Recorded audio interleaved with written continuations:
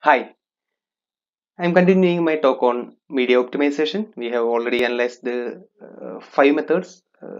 Five more need to be discussed. So next method is Plackett-Berman design. Plackett-Berman design is invented by Robin Plackett and the J.P. Bergen in 1946, and it's a statistical experimental design method. In one factor at a time, which is a best method, we are studying individual all effect of all parameters and its interactions. But the difficulty is that there need a huge number of experiment. Maybe we need to do 1,000 experiment or 10,000 experiment or more to get the best medium, and which is expensive and time consuming. So Plackett-Berman method is a replacement for or a solution for the problems of the one factor this factorial design. As it is a statistical method, we don't have to do large number of experiment. Still, we are getting the data. It's actually the Plackett-Berman method is actually a screening method. It is not going to give the optimum medium, but it is going to tell you which are the most critical factors. So maybe name parameters. If you are looking at a industrial fermentation, you may have 100 different parameters need to be optimized, but all of these parameters may not have an effect on the fermentation. Some of these parameters are just neutral, or we already know. If you know the microorganism, you know the incubation temperature. In the literature, you will get the incubation temperature. You know the optimum pH or the amount of agitation you can fix. So many of these factors we already know, or some factors we have an understanding or we may not change. And some of these factors may be something like the iron concentration or the growth factors or the amount of vitamins or amino acids may not have an effect on the medium. The thing is that some of the parameters have a huge impact on yield, and other parameters don't have that much impact. May not affect. It's like neutral. Or even if we are investing a good amount to change that parameters, we are not getting that much of yield. So this design, Blackett-Berman design, is used to sort out which are the most important parameters and which are not. So out of 100 parameters, if you use this design, it will tell you which are the most important parameters, which are the key parameters. If you change the key parameters, you will get a huge change in the yield. So that's what this Blackett-Berman say. So at the end of the Blackett-Berman, you will get different parameters which will be ranked in the order of importance. The first one will have will be the most important factor, and the based on the importance, it will be ranked. In the Blackett-Berman design, as I say, it's a statistical experimental design. It uses balanced incomplete logs. So as using it, if you want to evaluate the effect of n parameters, you need to do only n plus 1 experiment. If you want to optimize 11 parameters, you need to do 12 experiment. If you want to do 40 like 39 different parameters, you need to do only 40 experiment. So plus 1. If you have 10 parameters, you have to do only 11 experiment. Just like that. For n parameters, you have to do only n plus 1 experiment. So let me show you one of the experiment we have done as a part of the project work. In this project, we want to know what are the factors which are affecting the alcohol production by the Saccharomyces cerevisiae. The medium was basically the waste product of the ice cream industry. Your seniors has done it. So we have pointed out few of the parameters. We are not jumping into 100 parameters. We are just want to focus on most important parameters. So here we have 11 different parameters which may have an effect on the production of alcohol. So these are pH, inoculum size, and these all things are there. In Blackett-Berman design, you cannot use, it's not a quantitative analysis. You cannot say which pH is best. From 2 to 8, you cannot say which one. This design wouldn't say which one is the best. But what we can do, whether the low level or high level is better. So as it is Escherichia coli, Saccharomyces cerevisiae, the literature say its best pH is something around 4 or 5. So in this design, we used two different levels, 4 and 5. 4 is the minus level, 5 is the plus level. The inoculum size 0 and 1. 0 means we are just putting a little bit of inoculum using the wire loop. Level 1 means we are putting actually 1 ml of inoculum. So that's a huge amount. Then if you look at the maltose, we want to know what is the effect of maltose in the alcohol production. If we have 0 level, we are not adding any maltose, but at high level we are adding 1 gram of maltose into the medium. Same with the peptone. In the minus level we are not adding any peptone. In the plus level we are adding 2 grams of peptone. So in the black peppermint there is only two different levels, either minus or plus. Then once we use this levels for the statistical design, what they give the design, basically we have used a software to create the black and Burman design. So they give something like this. We have 11 parameters. They ask us to do 12 experiment. So in this case, in the first experiment, everything is plus. So if you look at this table, the pH to ethyl acetate, everything is kept at the plus level. In the second one, they want x1, the variable 1 at minus. So that means pH should be 4. Then x2 at the plus. So which means inoculum will be 1 ml. Then dilution ratio minus. Dilution ratio should be 0. Agitation plus. That means agitation is 120 rpm. So like that. Like they want to do experiment in this fashion. Then third experiment should be in this fashion. So after the experiment, we will get the values. These are the different levels we have written. These are the pattern. The pattern is actually the upside down, I think. So this is the full plus one, and they ask us to do the experiment in different combinations. This is shows at what level we are doing things. After the experiment, we got different values, and we put this value back into the system. So they have done the statistical analysis, and we got this. So after the statistical analysis, what it say is that pH, which is the most critical variable. So out of these 11 variables, the most critical variable is pH, and it has a positive impact on the production. If you are using 4 pH, you will get a less production. But if you are using a 5 pH plus pH, you will get a better production. Second important variable is sucrose. If you are not adding any sucrose, you will get only less ethyl alcohol. If you are adding sucrose, it has a very high positive impact on the production. But if you look at the ethyl acetate, it has a negative impact. Adding ethyl acetate is bad. It is better to not to add the ethyl acetate. Then MgSO4. So like this, we have the we know which one is the critical variable, which one is not a critical variable. We don't have to worry about peptone because it is a waste product of, we think after result we realize that the medium is a waste product of ice cream industry. Ice cream is basically made up of milk products. So milk is having good amount of protein, so the waste may also have some amount of protein, so we don't have to add extra peptone into the medium. Inoculum size is not affecting. Yeast extract, which is also a nitrogen source, which is not affecting that much. So by getting this design, using this design, we understand that these are the critical factors. So in the next step, we will focus only on the first 3 or 4 critical parameters. Then we will look at which pH is better. As we know, 5 pH is better, but whether 4.8, 4.9, 5.0, 5.1, 5.2, 5.3, what is the exact pH? That cannot be found using this bracket Berman design, but we can use other studies to find the exact pH or the exact sucrose. If you want to find the exact value, exact quantity of every factors, it is very difficult. But if you want to, if you know which one is the critical factor, you can actually optimize that factors very easily. So it is suitable for when we are using 5 independent parameters or more. And generally we use 2 levels, plus and minus, low and or high. And for any experiment, we should for n parameters we need to do n plus 1 experiment. The thing is that n plus 1 experiment should be a multiple of 4. You cannot do 10 experiment. It should be 12 or 60 or 20, 40 or 80, things like that. The multiple of 4, the statistical design support, the model support only multiples of 4.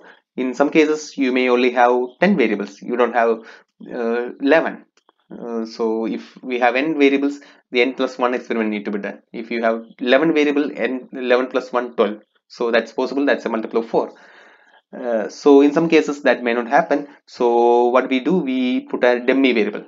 Dummy variable is just a dummy, or maybe a factor which doesn't have a effect on your yield. And you should be very sure about it. And dummy variable also help us to estimate the variance. If you the whole result say that dummy variable has a positive or negative impact on your production, that means something is wrong with your experiment. There is a variation is high. So we always use dummy variables in the experiments. Another thing is that confounding is in PV design. Do not distinguish between effect and interaction. That's a downside. There may be interaction, maybe we are getting a better results because we are using it in some combinations that cannot be distinguished in bracket Berman design. Otherwise it's a better design because we don't have to do much of the experiments. By using only few experiments we can identify which are the most critical factors. Next we have response surface methodology. Generally we do response surface methodology after we are doing the bracket Berman design. In the bracket Berman design we will find what are the most important variables and in which quantities it should be used. That is done using RSM, response surface methodology. It was introduced by Box and Wilson. It's a statistical experimental design just like the bracket Berman. It finds the relationship between several independent variable and one or more dependent variable. It's actually optimizing the quantity. What is the exact pH? What should be the quantity of the carbon source? How much amount of nitrogen source you need to add. That's what the response surface methodology say. It actually determine the interaction among the different compounds using statistical technique. It is able to study the interaction between different compounds. In the response in this methodology means yield. How much yield we are getting. That's what the statistically say response. And these methods are not only used for in the bioprocess technology, it is also used in all other type of industries, any type of process. So response is actually the yield, and we are getting this response because we are changing some of the parameters. So we are changing the parameters, we are getting the response, or we are getting the response as the change in yield. It identify and optimize parameters at levels of maximum yield. As I say, it's a quantitative method. We are quantitatively changing the parameters. It use a sequence of designed experiment, just like the bracket Berman design. Once we put in the values, what are the different levels at which you want to analyze, the system will generate some of the experimental designs, and we are supposed to do that experiment and put it after doing the experiment we will get the yield, and we need to put the yield value into the back into the system. Then they will say which one is better and which one is bad. So generally we need to do only very small amount of experiments. When compared to the factorial design, we don't have to do that much number of experiment. Once we have the values of the experiment, they will make a plot and a statistical model. By using this model, we can actually predict which combination of these components are performing best for the yield. So once we made it, we can actually predict what yield we will get. This is an example of the response surface methodology. So this is actually a three-dimensional graph with the productivity in the y-axis, and you can see culture time and temperature. So the relationship between the culture time, temperature and productivity is shown here. So if you are using a combination of temperature and culture of this amount, you will get the maximum productivity. If you are where temperature is low and the culture time is also low, you will getting least productivity.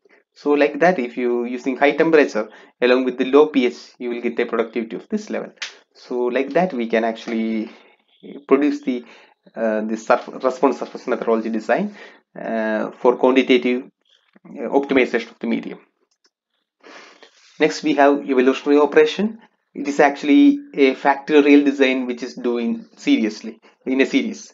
As I said, the factorial design, doing the factorial design is very difficult. So in evolutionary operation, what we do, instead of doing a complete factorial design, we are applying the factorial design to 2 or 3 factors at one time. Once we've done it, we will get a better medium. And we are selecting few other factors in the next round. So serially we will improve the medium. That's what the evolution design do. Each time we are changing the factors, we are analyzing factors for one time, and the next time we will select another two, three factors. Next time we will take another two, three factors. So it's actually a multivariable sequential search technique. Multivariable, we are changing two or more variables at one time. Then we are doing it sequentially. We are doing again and again in different time. We are using different variables. So it's called a multivariable sequential search technique. Effect of factors is studied and response is analyzed statistically. It's basically a statistical method.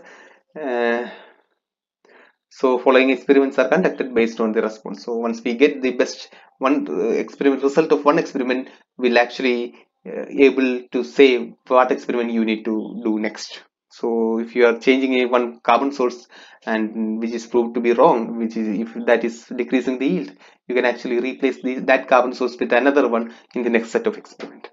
So, or if you are getting a better result with a nitrogen source, you can actually carry over that nitrogen source to the next experiment. So things like that can be done.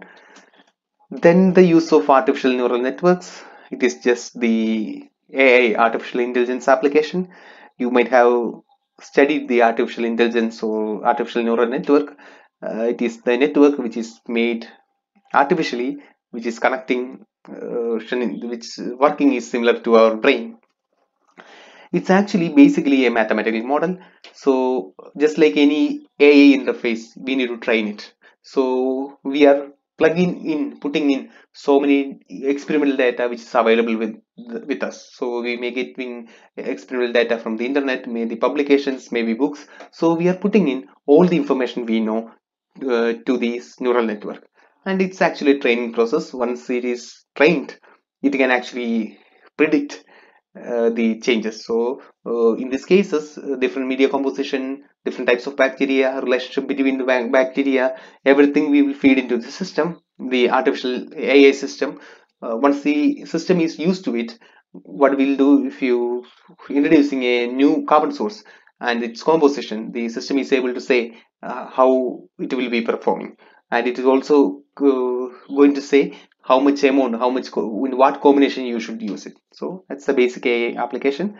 The figure shows the use of AI for LIs in production. So we have different parameters, we are putting it in. So the interaction among all these parameters is studied by the AI system. Then the optimal production method is provided. Finally, we have the fuzzy logic, which is actually a mathematical application. I think it's more than a statistical application. So in fuzzy logic, we actually define the fuzzy membership first. So in this definition, just like the Bracket-Berman design, we are actually defining the fuzzy membership, and levels of component in a fermentation is also given to the system. So it's a binary system. We can say either low or high, and as per the uh, fuzzy membership definition, the system will generate a set of experiment, and we are supposed to do that experiment. And once we done the experiment, the yield of each set of experiment need to be put back into the fuzzy system. So after conducting experiment, results are entered in the fuzzy membership.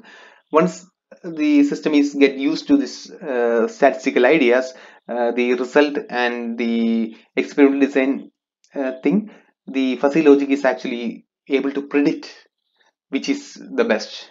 So instead of giving instruction to the system, it is able to predict which should be the best system, which type of carbon source need to be used, which temperature will be the better. So all the system, even if it is fuzzy logic or the artificial intelligence, it's extend the application of the information technology. And if you are putting more and more data into the system, if you are training our artificial neural network with a huge amount of information, the prediction will be more accurate. If you are feeding it only with limited information or incorrect information, you will get worse results. So it's always depending on the type of data we are feeding in.